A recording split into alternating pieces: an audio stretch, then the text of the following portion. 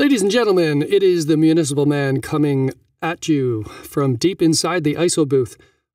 Today is going to be short and sweet, and we are looking at a niggling little problem that a lot of BeatBuddy users have come across, and it involves MIDI mapping, and that means the mapping arrangement of the different parts of the drum sets that you're using. So here's the problem.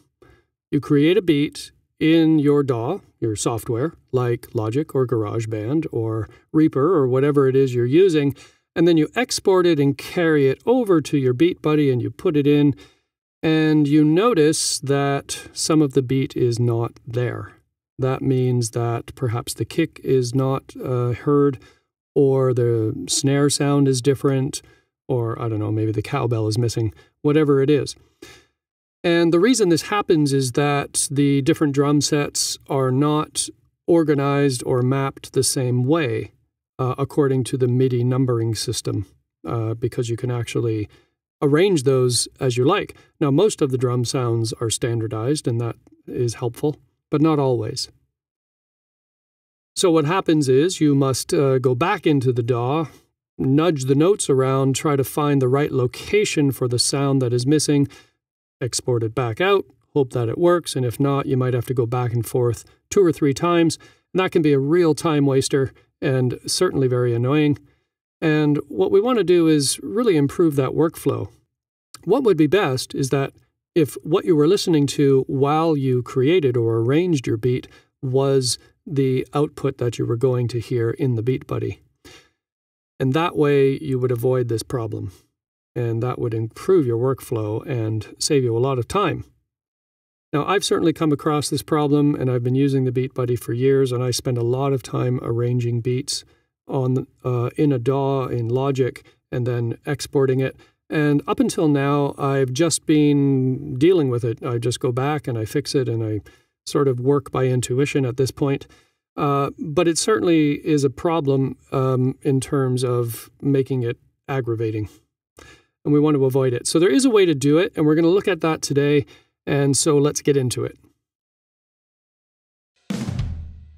Okay, so I'm using Logic, and you can see I've got an assortment of drum sets over here that I can choose from to arrange on, but I know that these are just approximations of what the BeatBuddy might sound like.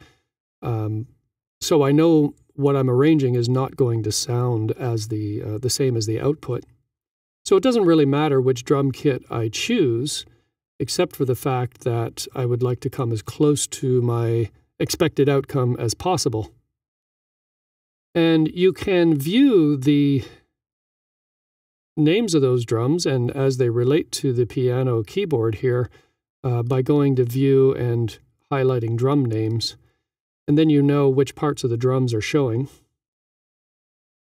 Most of these are standardized. For example, C1 is usually a kick. I would say almost always. Sometimes there's a second kick sound here, but sometimes there isn't. So if you put it on the wrong note, it won't output the same way you expected. And then you'll notice there are a bunch of different snare sounds, and those may or may not correlate to the drum set you're using in the BeatBuddy. And as I scroll through some of these drum sets, you'll notice these drum names might change. Okay, and that's just showing that they're not all mapped the same. Some of them are the same and some of them are not. There's a little more to this.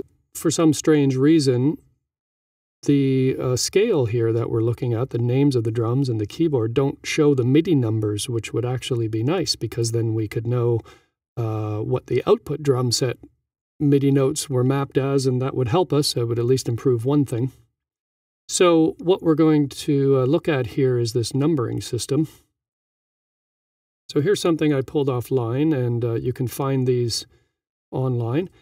And you can see here they're just showing the MIDI numbers as they relate to the piano keyboard. And you'll notice C1 is the kick, and that's number 36.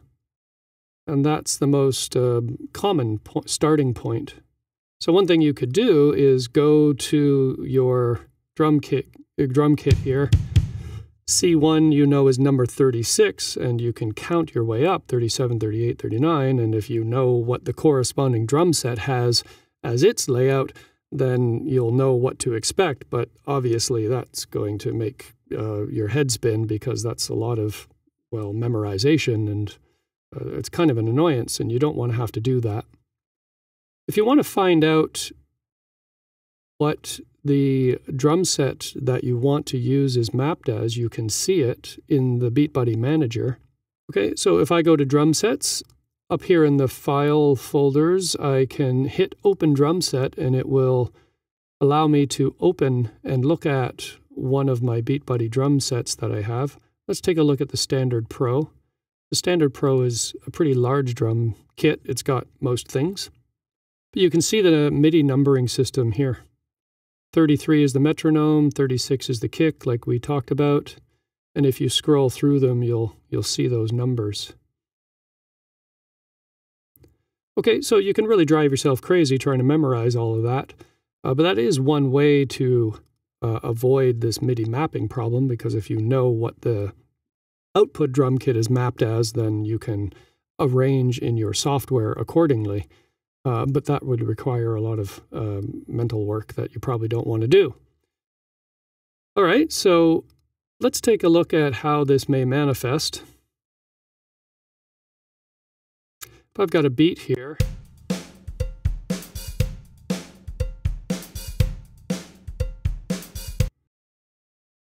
but I'm going to take this note here, this open hi-hat, I'm going to move it around a bit.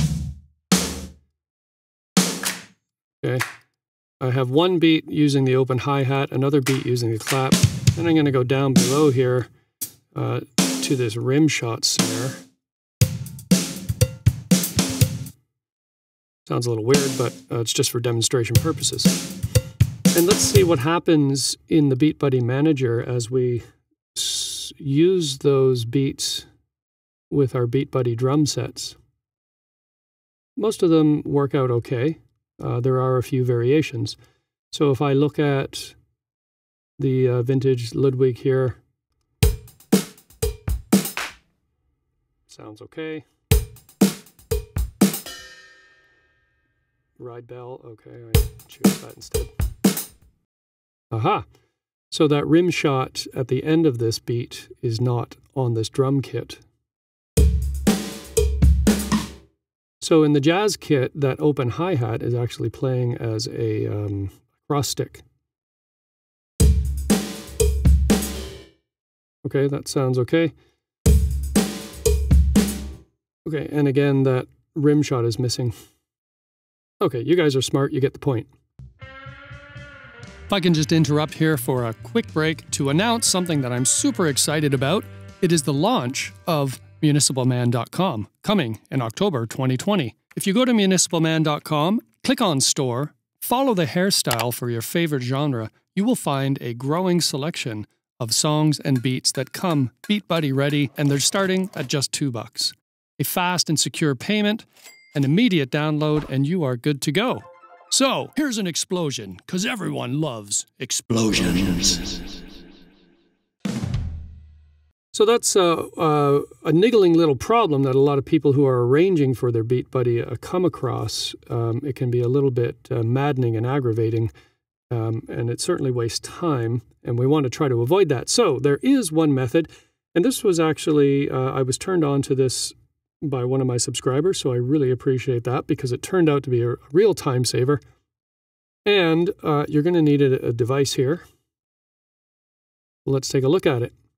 So Yamaha makes a Bluetooth-enabled MIDI adapter. This adapter just connects to your MIDI splitter cable that comes with your BeatBuddy, and you plug it in like this. Okay, and then when you plug it in, you'll see a flashing light. And you can pair it with your computer, and this will allow you to output through your BeatBuddy, and then you can hear the final product while you are arranging. So this avoids any of these issues we just talked about. The only thing is this little device is a little bit expensive. Price gouge, price gouge. But, you know, how many times are you going to buy this in your life, I suppose? Okay, so you're going to go to your audio MIDI setup if you're using a Mac computer. I don't know where those are on Windows. I'm sorry, I don't use Windows. You'll have to find it. Okay, and you go to Window, and you're going to hit Show MIDI Studio. And I'm going to hit Bluetooth there, and this window will pop up. And this will show my Bluetooth device. There it is, and I'm going to hit Connect. And it is connected. Works quite seamlessly. Now, if I want to use it on a track, I have to use an external MIDI track. So if I hit Create, you'll see the external MIDI option, and it will show up here, and you've got the right one, and you hit Create, and there it is. Okay, so let's hear this drum set played through the Beat Buddy drum sets, and you'll notice the sound change. Let me just turn up this channel a bit. Okay, here we go.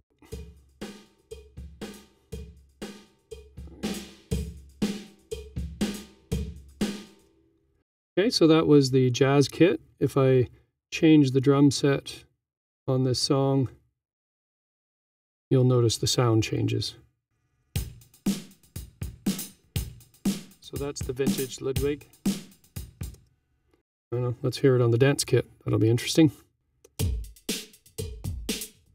Okay, so there you go. So now I know what the output is going to sound like, and that can be a real time saver.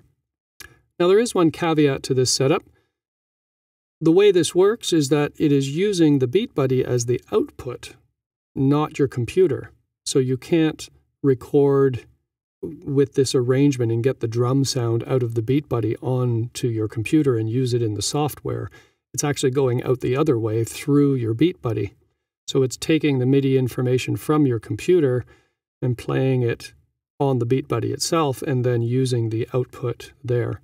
So you actually have to hear it through the Beat Buddy's output, which might be in your mixer or something like that. The only reason you can hear it now is because I have the Beat Buddy output going into my interface into the computer.